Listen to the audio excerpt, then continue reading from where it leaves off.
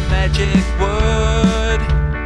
Here in the secret kindergarten, the world's best show for kids is starting. The Secret Kindergarten Radio Show. Use your ears and your imagination. We're going to play, we're having fun. The Magic Secret Kindergarten on the Revolution Radio Station.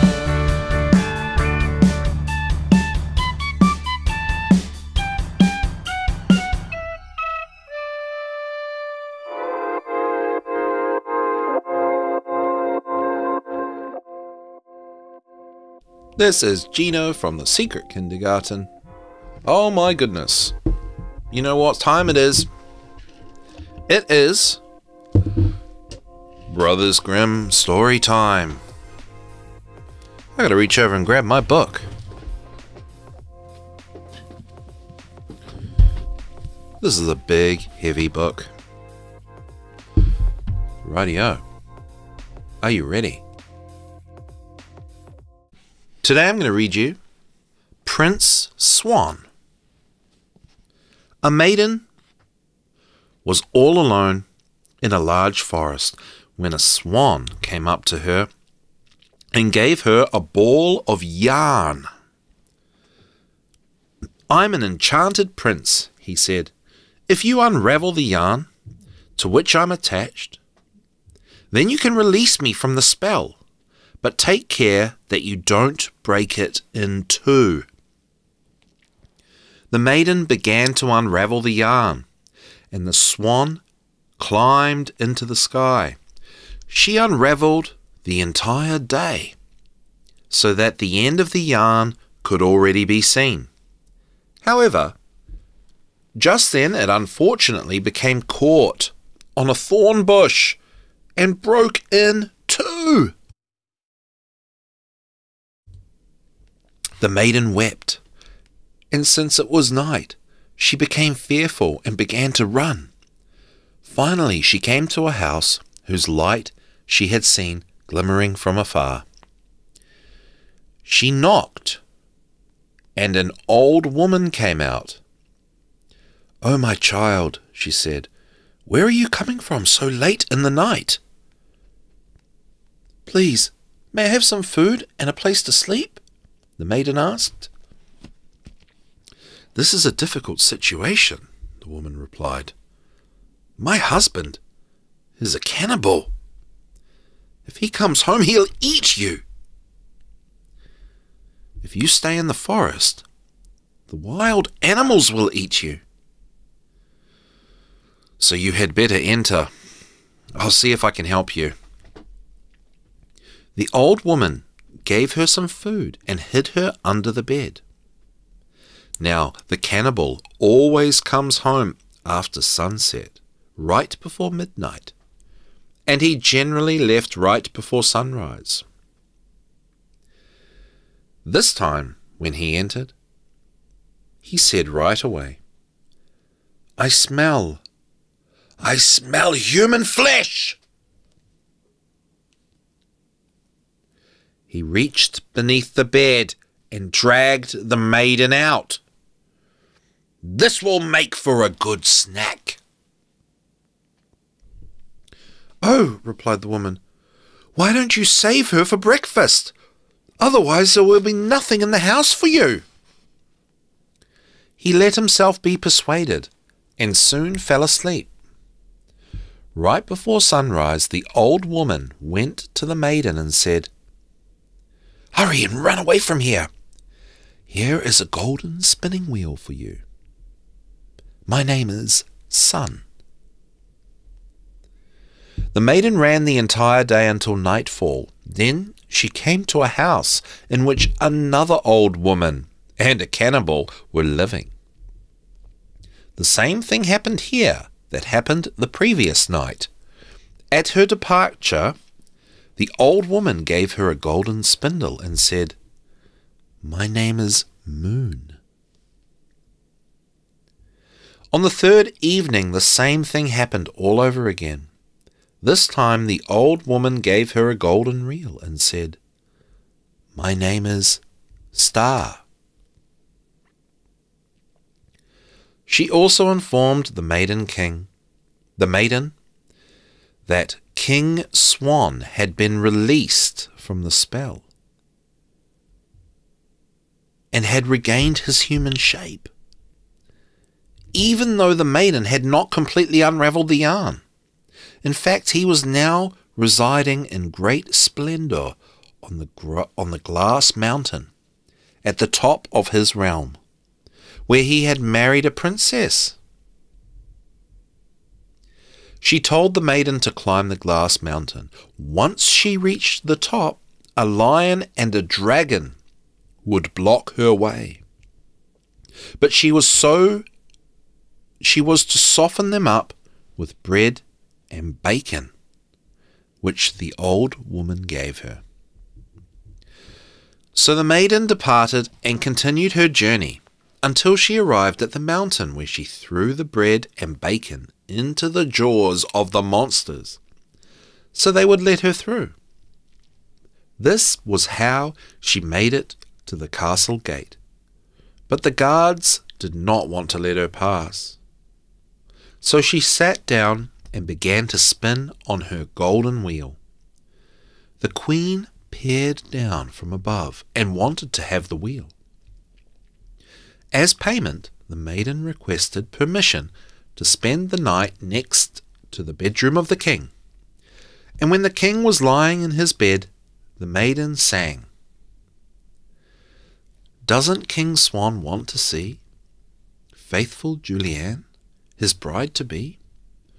She's come from afar, where she's seen all three, sun, moon, and star, and bravely faced 2 terrible beasts. Won't King Swan wake up, at least?" But the king did not hear her, because the crafty queen had given him a sleeping potion. On the second night, the maiden offered the queen her spindle, and on the third her golden reel. However, since she had discovered the queen's treachery, she asked a servant to exchange the sleeping potion for another drink. Now, when she began to sing again, the king heard her and recognized the maiden's voice. The next morning he divorced his first wife, sent her back to her father, and married the faithful maiden who had released him from the magic spell.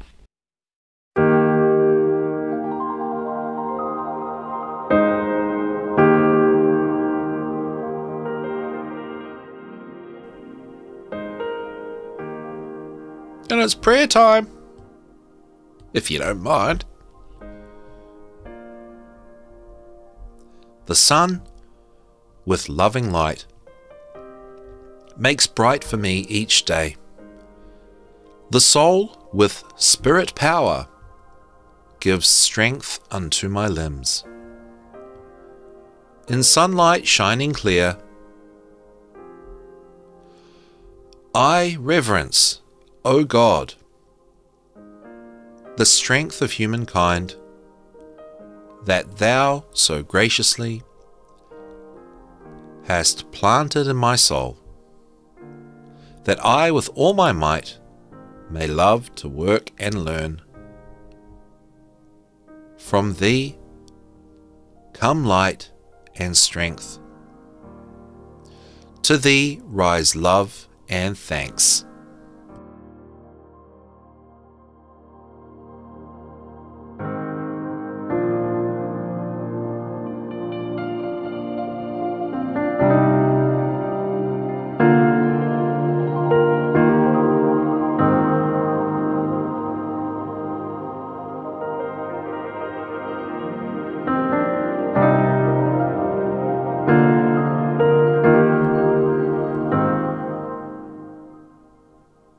Alrighty.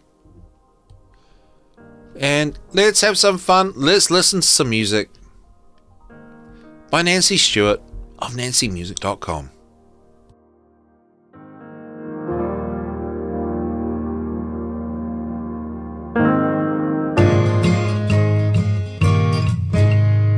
Put your arms down by your sides, don't bend your knees, don't bend at all. We're gonna do the penguin waddle and walk now. Start your walk and stay straight and tall. We're doing the penguin waddle and walk. We're doing the penguin waddle and walk. Doing the penguin waddle and walk. We're doing the penguin waddle and walk. Funny little penguin, you're not like me. You stay outside all year long. When it gets too cold and windy, you huddle with your colony to stay warm. We're doing the penguin waddle and walk. We're doing the penguin waddle and walk. Doing the penguin waddle and walk. We're doing the penguin waddle and walk. Funny little penguin, when you're bored and tired of walking all around, to get down on your tummy and slide on the ice, or with your feet push yourself around. We're doing the penguin waddle and walk. We're doing the penguin waddle and walk. Doing the penguin waddle and walk. We're doing the penguin waddle and walk. Clever mother penguin, lay your egg and keep it warm down on your feet. Give it to your mate, he'll keep it warm while you go off to eat. We're doing the penguin waddle and walk. We're doing the penguin waddle and walk. Doing the penguin waddle and walk. We're doing the penguin waddle and walk.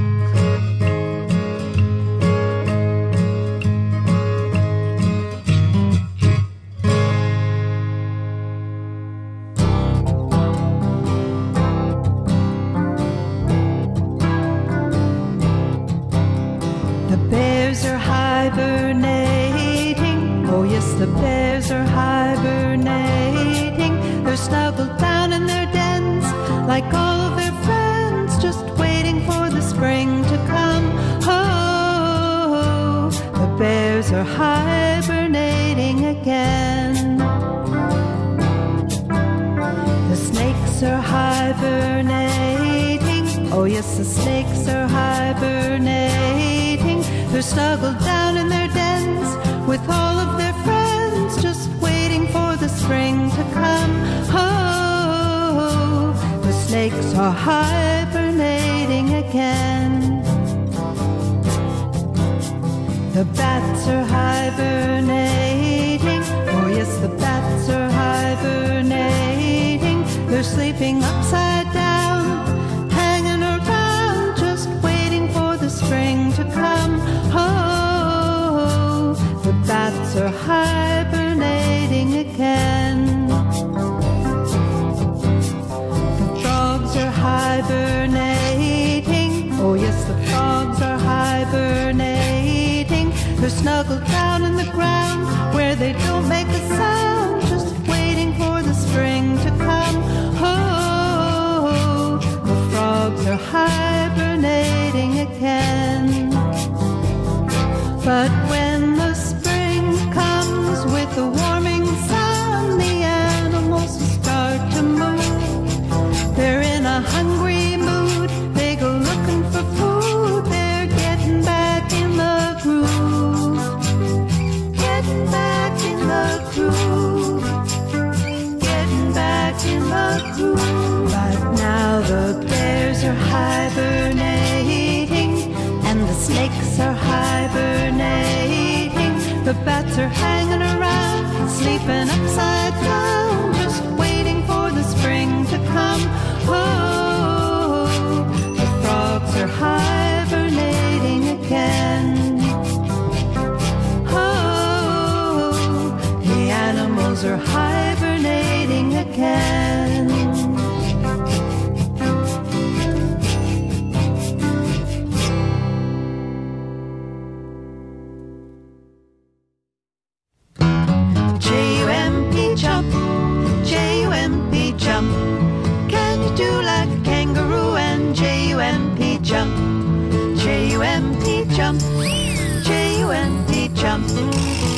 do like kangaroo and J-U-M-P, jump.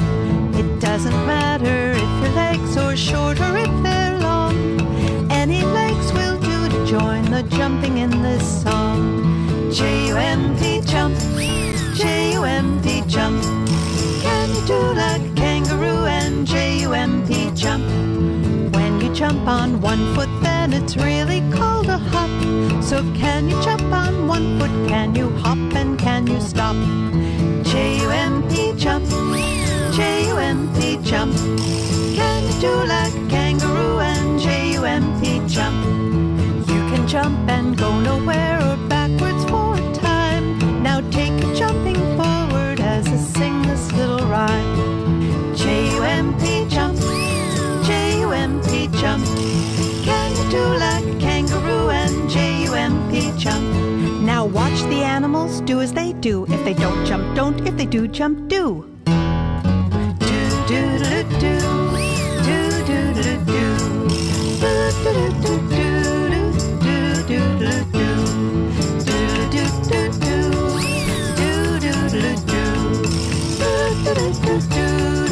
Do-do-do-do-do.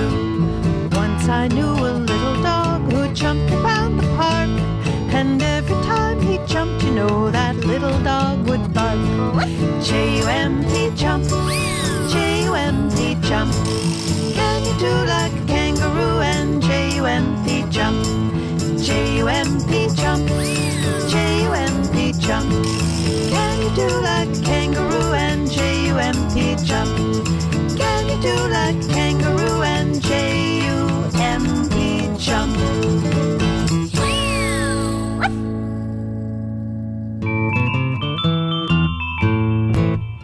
On a moonlit night when the stars are out, there are nocturnal animals all about. Ooh, ooh, what do I see? A wise old owl looking at me. On a moonlit night when the stars are out, there are nocturnal animals all about. Meow, meow, what do I see? A big black cat just looking at me. On a moonlit night when the stars are out, there are nocturnal animals all about. E-e-e, what do I see? A little bat just looking at me. On a moonlit night when the stars are out, there are nocturnal animals all about. Ribbit, ribbit, what do I see? A big green tree frog looking at me. On a moonlit night when the stars are out, there are nocturnal animals all about.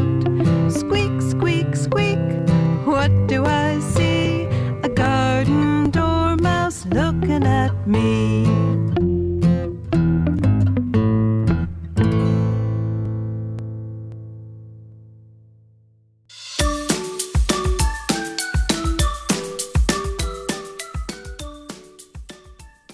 Here is a fun activity idea for everyone to be able to do at home. It's a visualization exercise. The goal of this exercise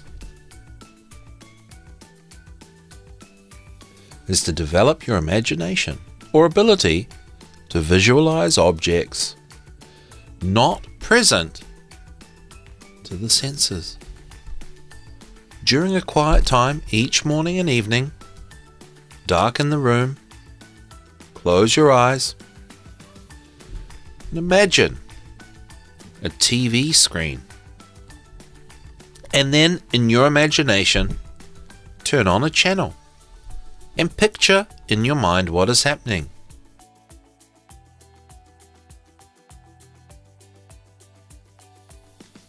Describe what you see.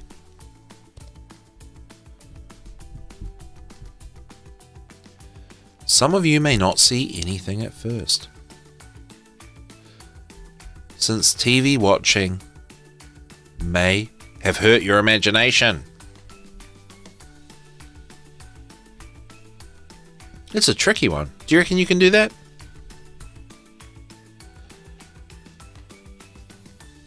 Especially if there are kids around, you kids out there, I reckon you can do this. And it's very magic to work on the power of visualization. What would you put on your TV screen?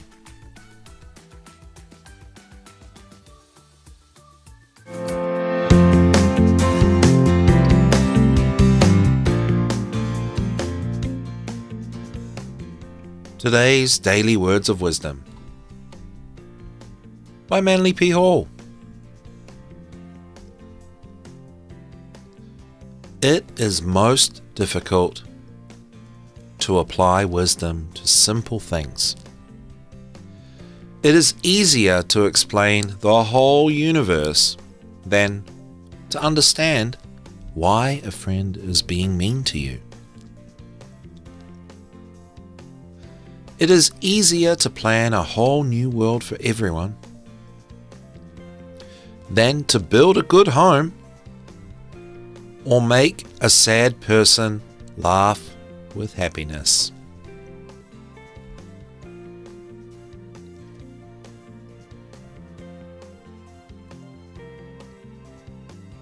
And that's that.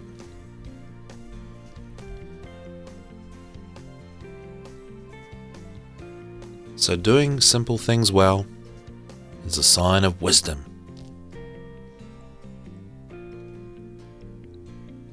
And we have now reached the end of another episode of The Secret Kindergarten. Thank you so much for tuning in. And if you want to replay this episode, or if you want to listen to any of the past episodes, there have been quite a lot of them now. You can check them out on YouTube. You can get the podcasts on all podcast platforms. So you can download all of them and play them whenever you want. Find a nice quiet corner of the house. And hopefully all the mums and dads out there, you can buy some nice comfortable headphones and a little MP3 player. And set up a nice little listening spot for the Secret Kindergarten radio show, because you kids out there sit and listen longer than you sit for the TV. Thanks so much for tuning in. I love you. Bye.